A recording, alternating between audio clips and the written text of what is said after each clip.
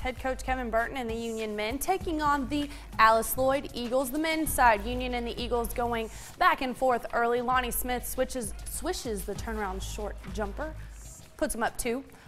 Dondre Warren taking Sean Brown one-on-one to the rim, gets the bucket and the foul. Eagles within 1. Check out the response though by J.D. Tucker. This guy straight to the basket. He looks like Jason Terry. Bulldogs. The lead's 3. Eagles now with the slight lead. Shane Hall down to Tyler Rogers. Here's a nice spark for the Eagles. They're up 3 now. Union pressing Alice Lloyd. Now Gerard Newby grabs the loose ball, finishes with a one-handed slam like he knows how to. We go to the scoreboard. Alice Lloyd had a nice lead late in the first half, but Union fights back, closes it out 81-75 over Alice Lloyd.